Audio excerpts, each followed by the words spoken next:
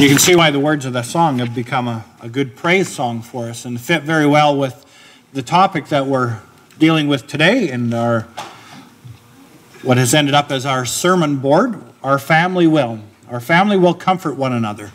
The 8th sermon in this section.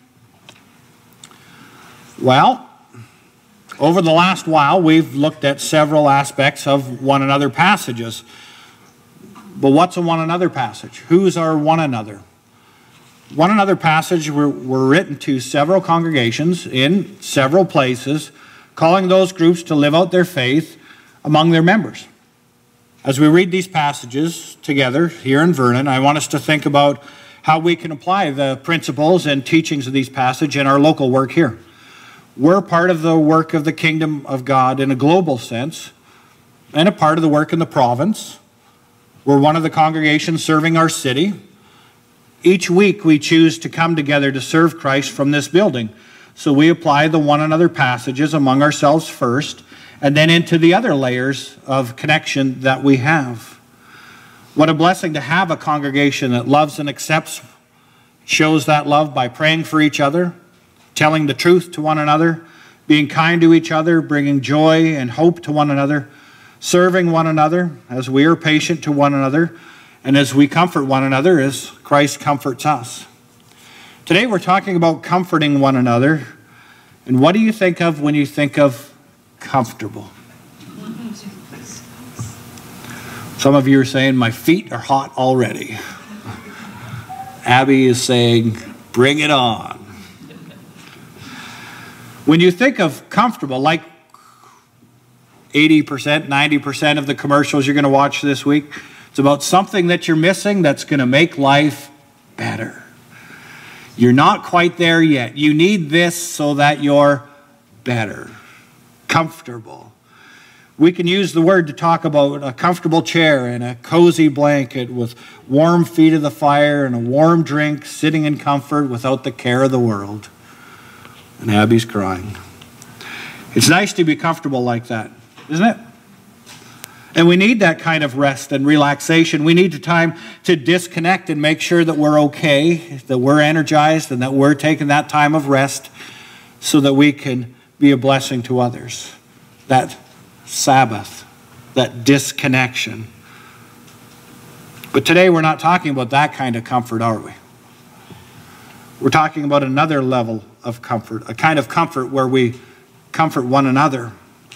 The challenge here is that this kind of comforting comes to those that aren't doing well. And even a nice chair and a warm blanket won't change things in the long term. We're called to comfort those whose life has brought discomfort. We're called to help those who are struggling with the challenges of a fallen world and the impact of sin and its consequences, even the consequences of other people's sins that have made life less than ideal. We are called to comfort the lonely, the sad, the hurting, the struggling, the stunned and deflated. And we often do so out of our own experiences by being in those shoes and walking a mile at some point. In the worst of it, in the lowest of times, in the deepest of struggles and the loneliest darkness, we have God who has been our comfort. Amen. Something that the world is missing. Those that don't have Jesus, they just don't have that comfort. We are called to comfort those whose life has brought discomfort. So when we comfort one another, we share God in practical ways and in intercessory prayer. We need one another. So God calls us to one another and reminds us of the need to watch out for one another, comfort one another as they've tried to comfort us in our own struggles. We learn to comfort others from God. God made the world and the Garden of Eden. That was pretty comfortable, wasn't it? In its origin, the way that it was set up. And then we sinned and Jesus came into this world and took on a ministry of serving and caring for people.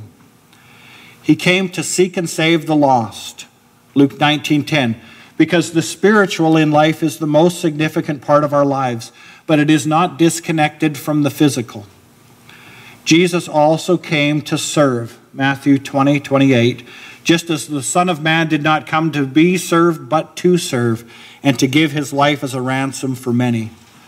Jesus shows us the life of compassionate care. Not just an eternal destiny, but caring for one another in the here and now. Consider how Jesus cared for the society that he was a part of. He cared for the outcasts. He cared for the sick, when society mainly thought that they were being punished by God, so let their life be miserable because that's what God wants anyways. He cared for lepers. Do you realize that was at risk to himself? Because leprosy is contagious. He cared for women, and a woman who had been bleeding for years, who was ostracized and separated from her family and society in general, never to get a hug, never to be touched, never to be able to go home until she was cured. He cared for the grieving and returned a son to his mother in Nain. There's one passage that says that Jesus wept. What was he doing when he wept? Why did he cry? He was there with Lazarus had died. And he was there watching others grieve, and he grieved with them. Even knowing that he was going to raise him from the dead, the passage says Jesus wept. Because they were not comfortable, and he wasn't comfortable with that either. He comforted the apostles before the crucifixion. Knowing what he was going to go through, he prays for them. In John 17 and in the garden, as he was arrested, he's praying for them that they would be okay. Even on his way to the cross, he shares the words of comfort to the women that were following him, to his mother, to John, and he says, from the cross, in the pain, in the moment, Father, forgive them, they know not what they do. Does that sound like a God of comfort and compassion to you?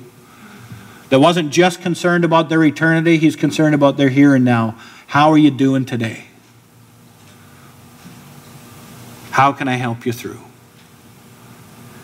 God is a God of comfort. The Gospel of Matthew makes note of the compassion of Jesus. And it says that word compassion. And out of his compassion, he did things. Because he, Matthew chapter 9, saw that they were sheep without a shepherd, helpless and harassed. And in compassion, he said, send out workers into the harvest field. In chapter 14:14, and 15:32, and 20:34 are all examples. It says, out of his compassion, which is a fantastic Greek word, splanchnizomai. There, you can use that in a sentence this week. I'll give you a nickel. Out of your guts. Out of your guts. That feeling you get in your gut when somebody's not doing okay, and you know it's the right thing to help, that's compassion. You just know, I don't feel right. And they don't feel right. Let's work together. Shows us the heart of Jesus and his caring nature. Have you taken note of the many times that Jesus has comforted you? Not just a note of the misery that you've been through at life, but how did Jesus provide comfort? How did Jesus help carry you through during the lowest times in your life? How he has provided care and comfort to you in the struggles of life, internally through the Holy Spirit and externally through the body of the church. God cares about what we are going through as we seek to be faithful and to serve him and to serve in the kingdom. We've been promised that we will suffer for Jesus and we'll be persecuted. So we know that life is not always easy and that God is not just about making sure that everything is good. That's hedonism, the seeking of pleasure and the avoidance of pain. God says seek faithfulness. You'll be persecuted and life will not be easy, but we have always been promised his comfort. Here's the best part of all.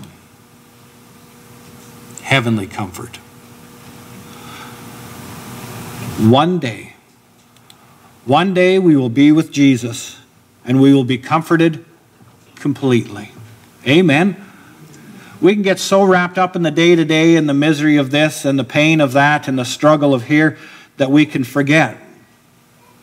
But God will bring us that heavenly comfort. It will be something that we've never known and that we've always wanted. It's not the goal of our faith. it's a reward of it. Heaven will be a place to be with God forever in a body that has no aches and pains. Check. Isn't that going to be different?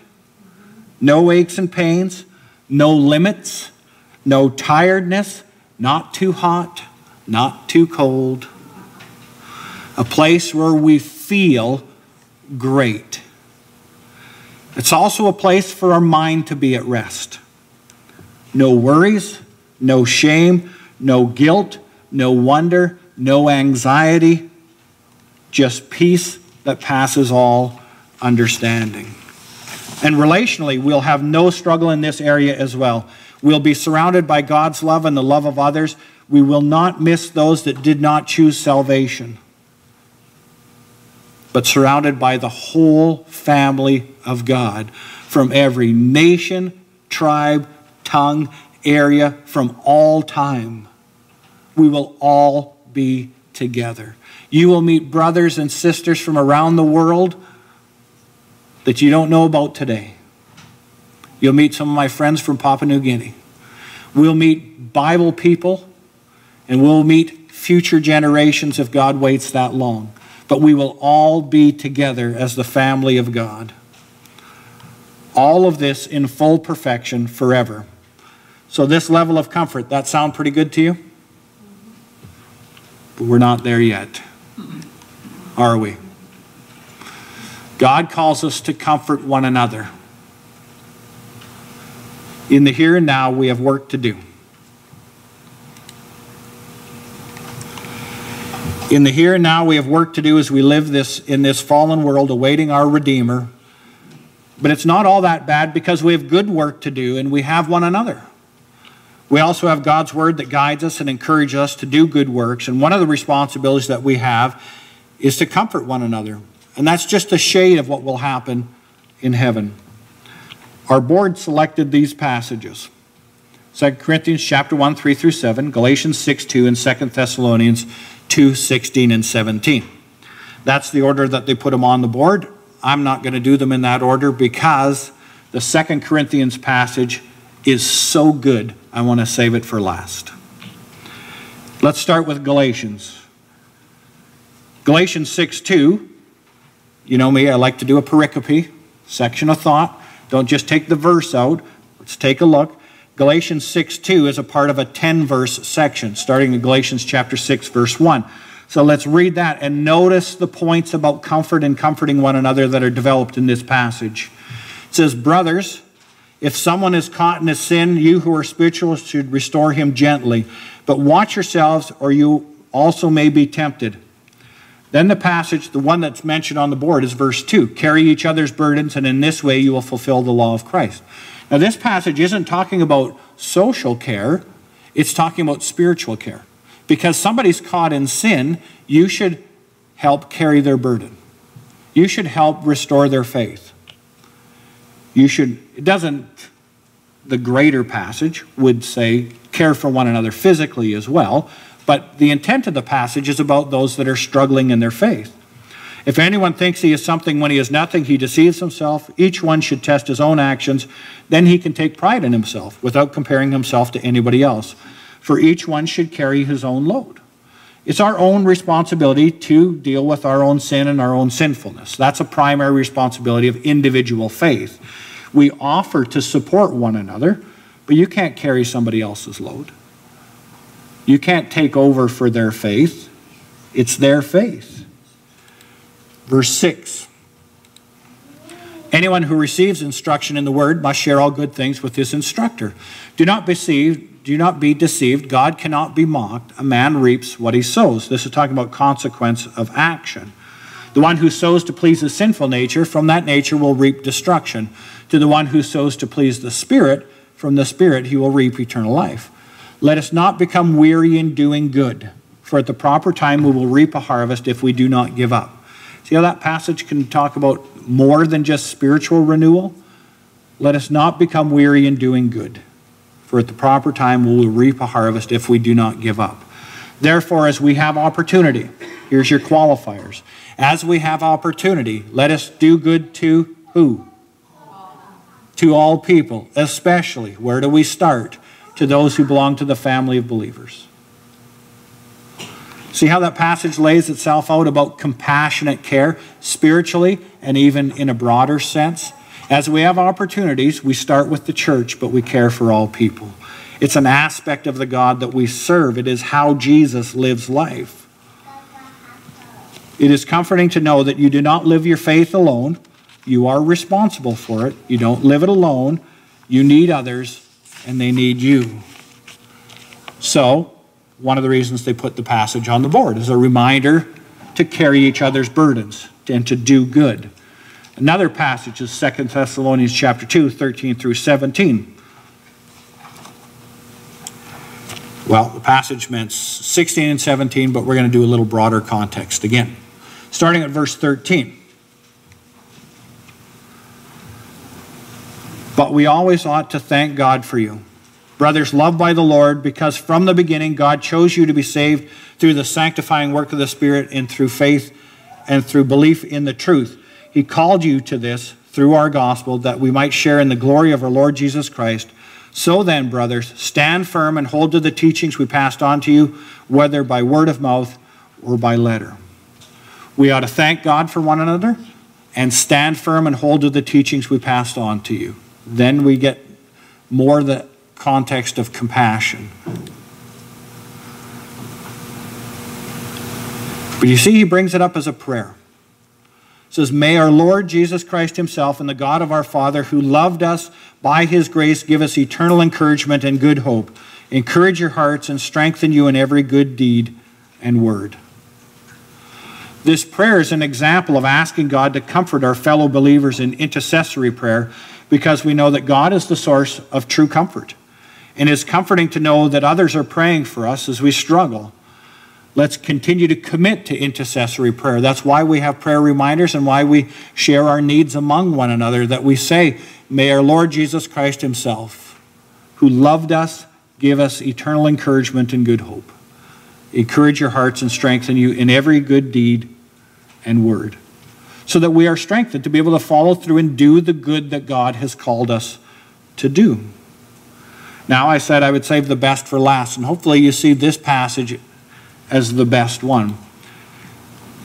If you have your Bibles open to it in 2 Corinthians chapter 1, 3 through 7, you might notice that you have it underlined or marked up if you're that type of a person. You might notice that you've selected several aspects of this passage because of its significance in the topic that we're looking at today. In 2 Corinthians chapter 1, verse 3, it says, praise be to the God and Father of our Lord Jesus Christ, the Father of compassion and the God of all comfort.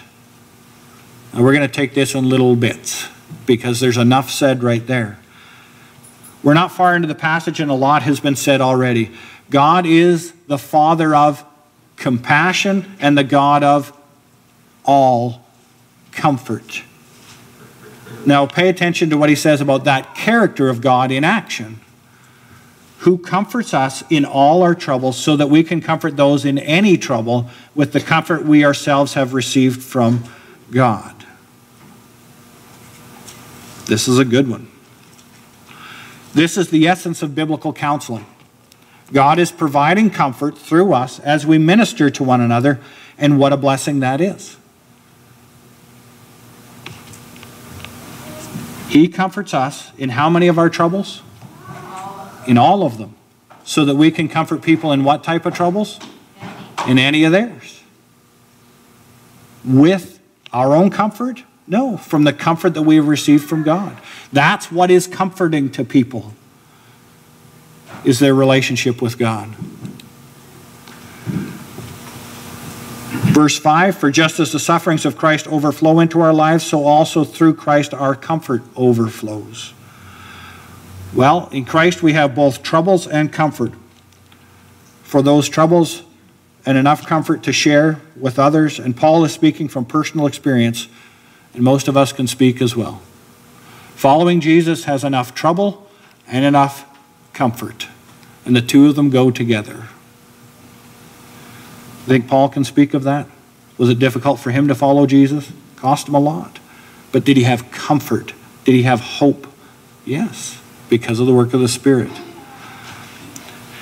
He's talking about the interaction in Corinth, his working in their area and what it's cost him to bring the gospel to them. If we are distressed, it is for your comfort and salvation. If we are comforted, it is for your comfort, which produces in you patient endurance of the same suffering we suffer. And our hope for you is firm, because we know that just as you share in our sufferings, so also you share in our comfort. Just as you share in our sufferings, so also you share in our comfort. So do you see why I left that passage to the end? He is the God of all comfort. We are connected to and loved by the Father of compassion, the God of all comfort, who comforts us in all of our troubles. But why does he do that? Why does God bless your life the way that he blesses it? There's a so that. It's not just for you. It's not just that your life is better. So that we can comfort one another, starting with the church and then others. So this week, the Make Me a Conduit of Your Compassion, we follow up on opportunity to comfort one another. Because it doesn't take long with people to realize that they're going through something. Think back through your life and the truth of 2 Corinthians passage to see how God has shown you compassion and comfort.